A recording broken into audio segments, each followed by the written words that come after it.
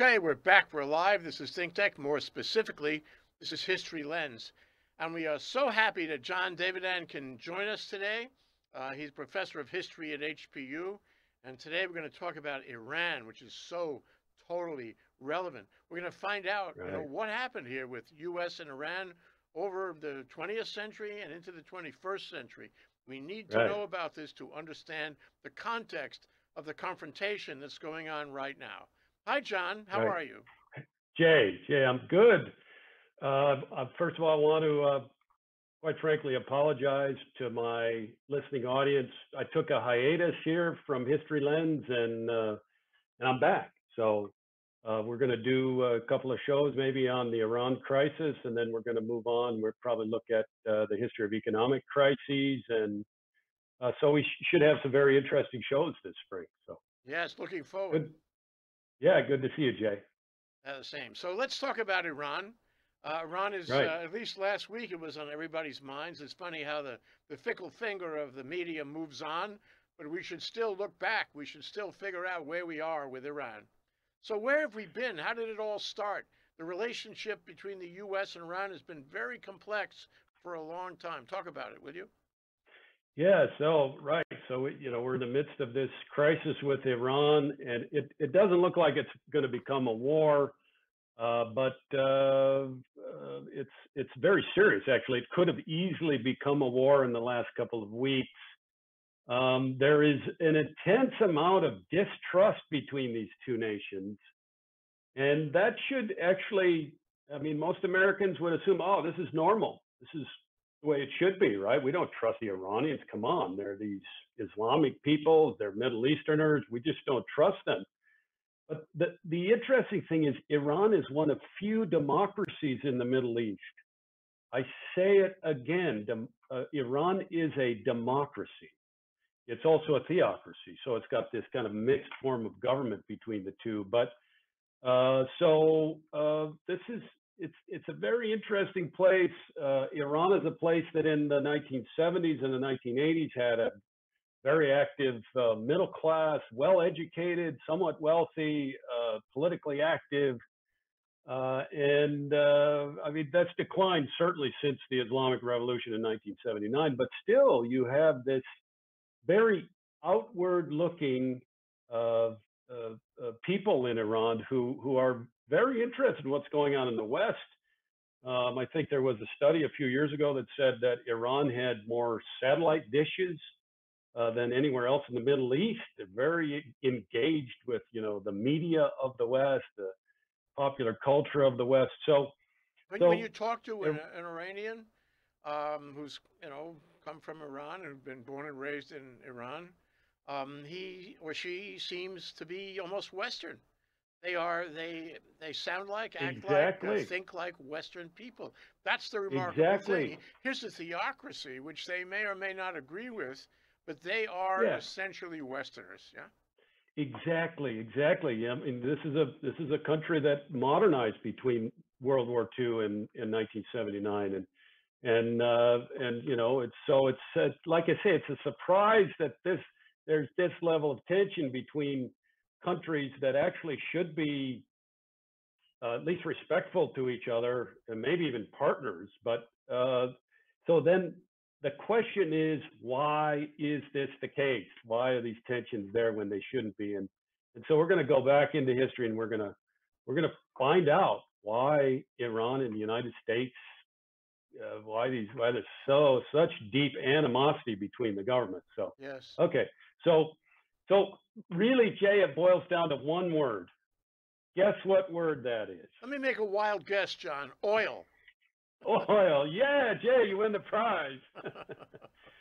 Yeah, so oil is it's an exceedingly important part of the economy of Iran. It constitutes maybe 80% of all of Iran's revenue. It was it the oil production in Iran was in some ways a brake on Iran's modernization. There were several plans throughout the 20th century to try to modernize Iran, and really and use oil revenues to do that modernization, and none of them really worked. So Iran today is still a country like Venezuela. In some ways, it's very dependent upon oil, very dependent upon those revenues. So where did this start and when did it start? It started in 1912 when oil was discovered in Iran, and an oil company was established in Iran. It was then called Persia. And the Iranians, the Persians, as they were called then, did not own this oil. Okay, the discovery was made by a person named Sir Darcy, and we actually have a picture of him if you want to pull up image one. There he is. So this is the guy who actually made the discovery of oil in Iran, and he helped to set up a company called Anglo-Persian. And this company, even though the oil was in Iran, the company was not in Iran. The company was actually founded in Great Britain, and it was actually owned majority by the British government.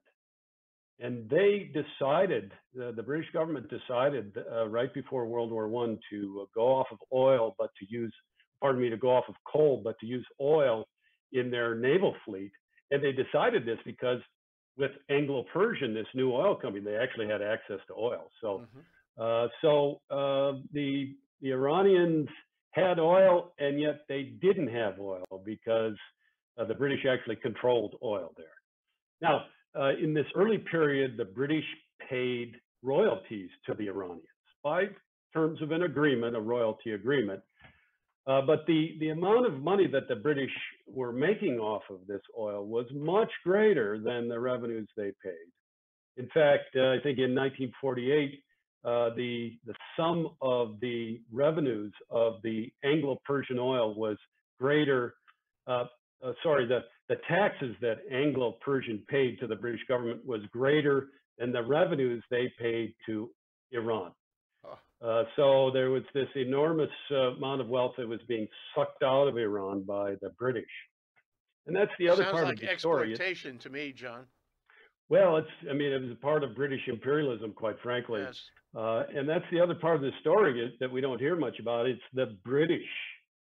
The Iranian animus against the British in the 20th century is very deep. It's much deeper than their animus against the United States. So, the company was set up and became a going concern. The British made a lot of money off of this company. The Iranians started fighting back in the 1930s. They complained to the British government. They said, "Look, these revenues are not enough," and so the British had to step back and sign an agreement that gave the Iranians more revenues. And then after World War II, the British government, understanding now that it was no longer the biggest stick around, that the United States and the American oil companies were the biggest stick around, the British negotiated agreement by which the United States actually got a share in the oil of Iran. Got a piece. It became a consortium between Anglo-Persian and American oil companies. Why did the American oil companies have the leverage to require that? Well, they simply because they were by this time the largest oil companies in the world, the most profitable and the largest in the world, and the British felt that they didn't want to get left behind by these companies. So it was the British decision. It wasn't an American decision, but the British decided, hey, we're gonna sign this. We're gonna allow the Americans into the Iranian market because there's safety in that. Because the Iranians just couldn't target the British on this. They'd have to look at other entities that were involved. So this agreement goes into effect. I believe it is 1948, and soon after, Iran catches what I'll call the oil nationalism bug.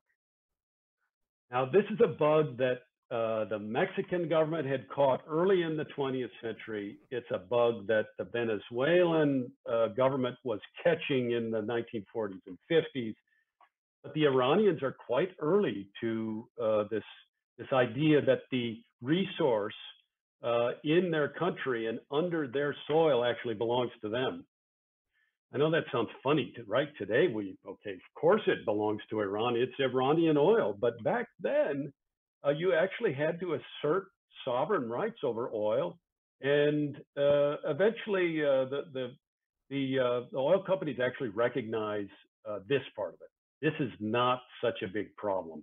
Well, it sounds This like it was idea the that, end of oil imperialism. You know, you have imperialism for land, I suppose, for control over a yeah, country, and yes, then you move to resources like oil, and you retain that for as long as you can. yep, There's lots of money in it, and then yep. finally the country realizes that you're just doing, you know, resource imperialism, and they have to take charge of their own resources. That's what And happened all over the world, including Africa too, right? that's right. So this is, I would say, this is the beginning of the end. Iran is, after Mexico, is the second country in the world to declare to what we call to nationalize their oil, and they Hmm. did this in 1948. Then in 1951, they elect a new prime minister, a guy named Mohammad Mossadegh. Now, Mossadegh is an oil nationalist, so it was no surprise that he was elected. But so Mossadegh is he's elected president. He's a popular guy, and he's also making Westerners angry because as part of this oil nationalization, the Iranian government actually takes over the oil facilities at the Abadan oil refinery. And they're planning to take over the other facilities at these other, the pumping stations and the refineries. So the When you British say take respond over, do you very, mean appropriate? Take over by yes, force? yes, Oh, okay. and invite the British staff members, the British oil workers, out of the country.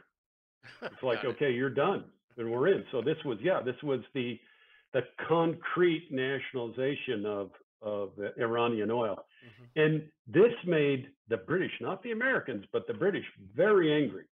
And so the British decide to, well, first of all, they put an embargo on Iranian oil. They send warships to the Persian Gulf, and they actually refuse to, they don't allow Iranian oil to leave port. And the other thing that happens is the British are thinking about going to war against Iran to take care of this issue. Hmm. The Americans say no, so that ultimately the British do not. But the other thing that's going on here, so you have oil nationalism, and this pits the British against the Iranians. But you also have the Cold War going on. The Cold War is brand new. The Soviet Union actually occupied northern Iran during World War II. And only in 1946 had they withdrawn from northern Iran and Hmm. Azerbaijan. So the Iranians, which way are they going to, twist? Which way are they going to go? Are they going to go towards the Soviets? Are they going to stay with the West and with Great Britain and the United States? So the British are also very concerned about potentially losing Iran.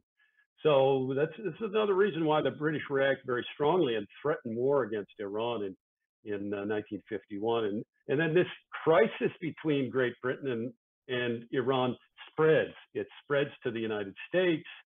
And then in 1952, you have the election of a new president, Dwight D. Eisenhower in the United States. And Eisenhower is going to be a tougher guy on this kind of thing. He's going to draw the line against the Soviets. And so Eisenhower sends his man to Iran, actually an operative of the CIA.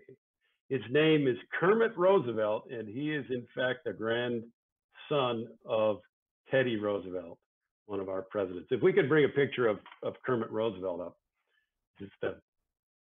Yeah, there's Kermit. So Kermit spent some time in the Middle East. You can see there by his outfit, he was all decked out for the Middle East. But he was, at that point in 1952, and then in 1953, he was actually working for the CIA as an operative in the Middle East.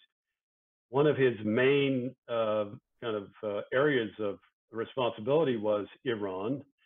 And so Kermit Roosevelt enters Iran, and he brings these big satchels with him. And the question is, what was in the satchels? Jay, any ideas? No, but it's a cliffhanger, John. And because it's a cliffhanger, we're going to take a short break.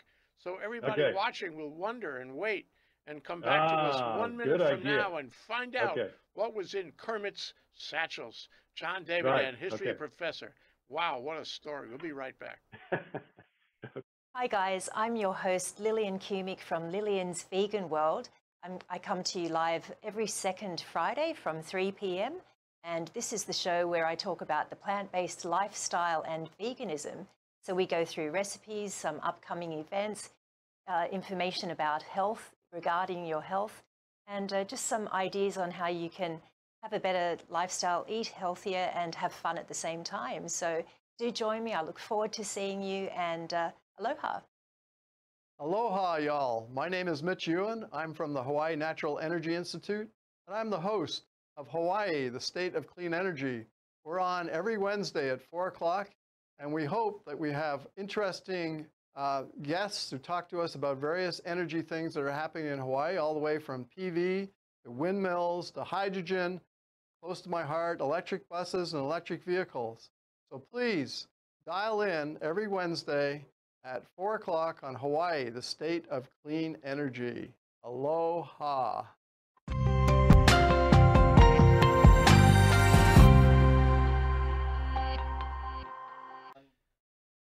Okay, we're back. We're live with Jon Davidann. Yeah. I couldn't wait to get back because I wanted to find out what was in Kermit's satchels.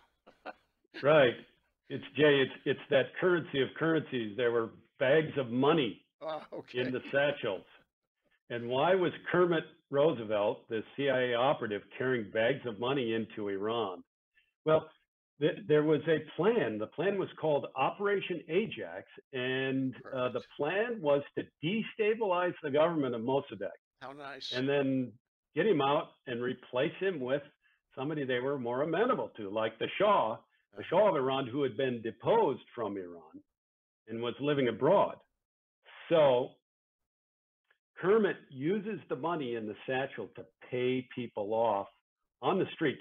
Essentially, these are people are protesters, and they could care less about politics, but they're being paid to engage in protesters against the government of Mossadegh.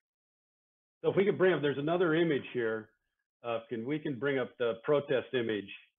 Okay, that's Mossadegh. Then that's a good one because there he is. And Mossadegh's a very interesting character because he's a guy who's he's a very emotional guy.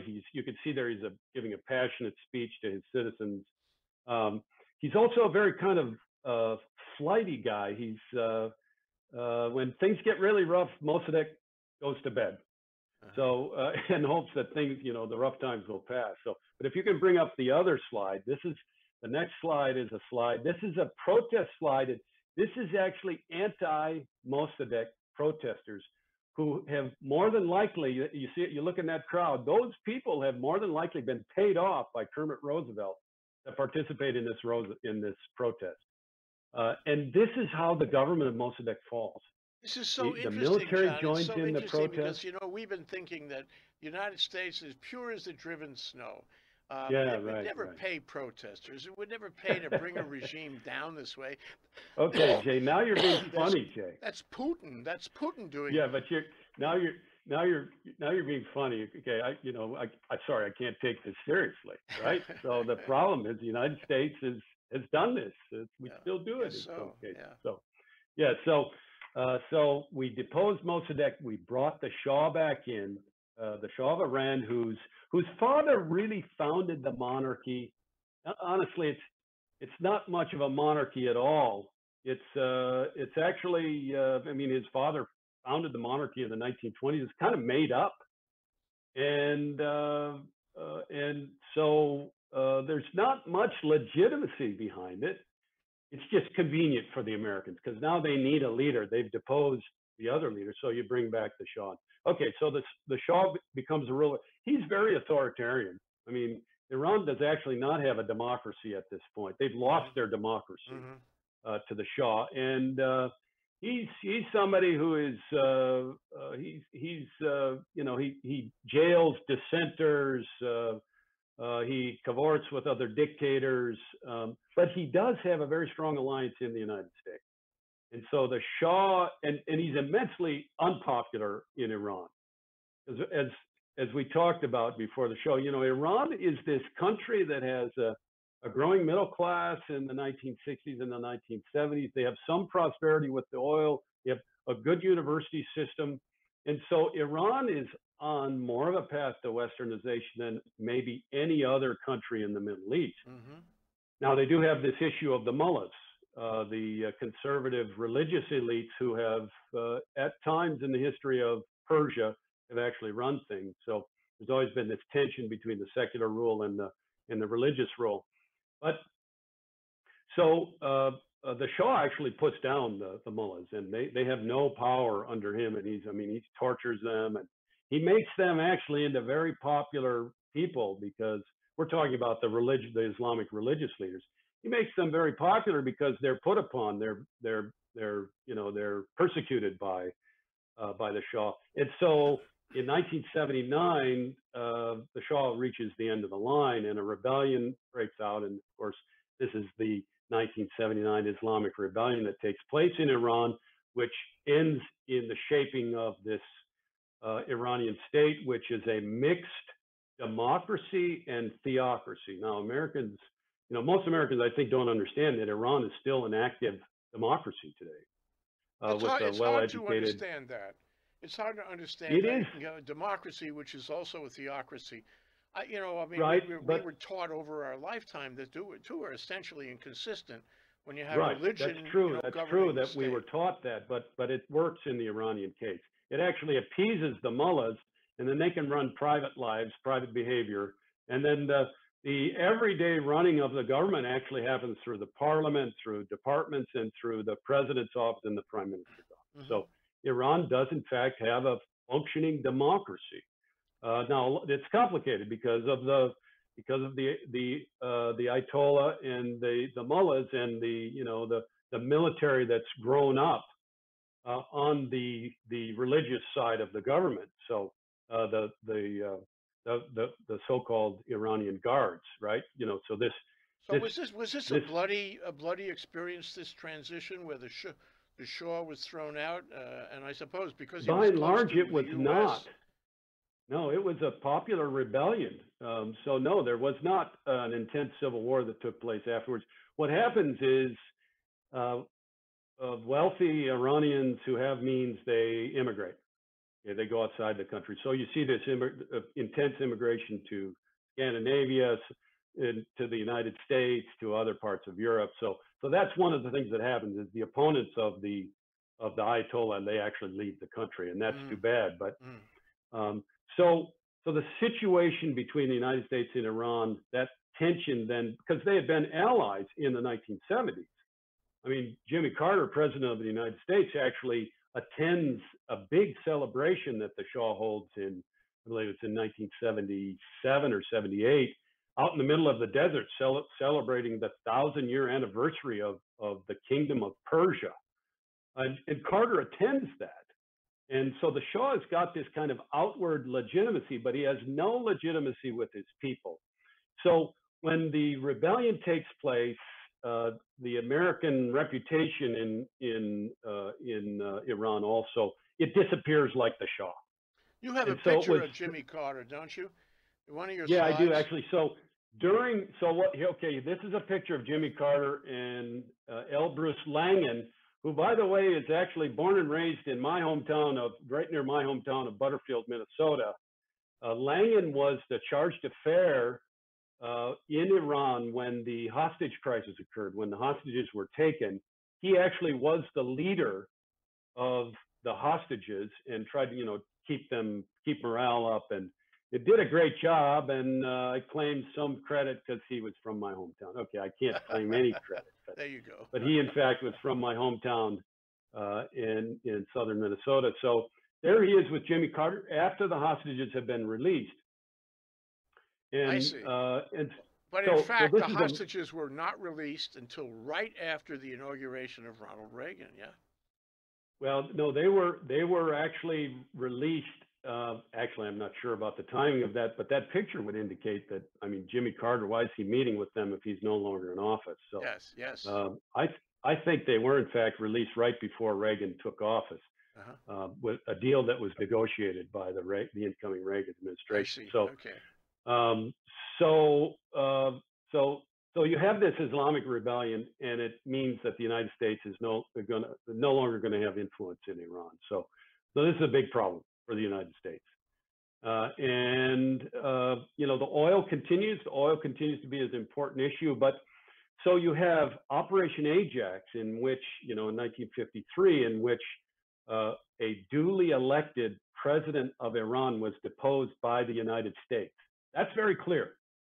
There's no, second guessing or, saying, oh, that's not true. That's absolute historical fact. And then, and so this turns many Iranians against the United States. And then you have this Islamic rebellion that takes place, and you have the hostage situation, and this exacerbates bad feelings between the United States and Iran. And so and this turns the United States, the people in the street in the United States, against Iran. All of a sudden, exactly. It was very clear to everybody that they must be a rogue nation. They were no longer our friend. Right. And that has had a big shadow from then till now. We only have a minute left, John, and I wonder if you said you were going to talk about other elements of the history between the U.S. and Iran. Could you give us a précis on what's going to do next time in the next show? Yeah, so I think in the next show I might invite a friend in who is a real expert on Iran, on that region, and we'll dig more into depth on for instance, the Iran-Iraq War. What was the U.S. role in this? The Iran-Contra affair in the Reagan presidency, where where the United States actually attempted to sell arms to Iran, their supposed, the supposed devil, the evil empire, and then of course the time period after the 9/11 attacks, when the Bush administration had identified or labeled Iran, Syria, and North Korea as the new axis of evil. There's miles to go before we reach current times. And we need to understand this. There's a lot more to talk about. Yeah. Yeah, Iran is an important country in the Middle East. It's a major oil producer in the Middle East, and it's a place that still has the potential to be a stabilizer in the Middle East. From your lips to God's ears. Yeah. Okay, yes, Jon Davidann, HPU history professor, my favorite history professor. So we'll be back next time. Now you're talking. Thank you so much, John. All right, take care, Jay. Bye-bye.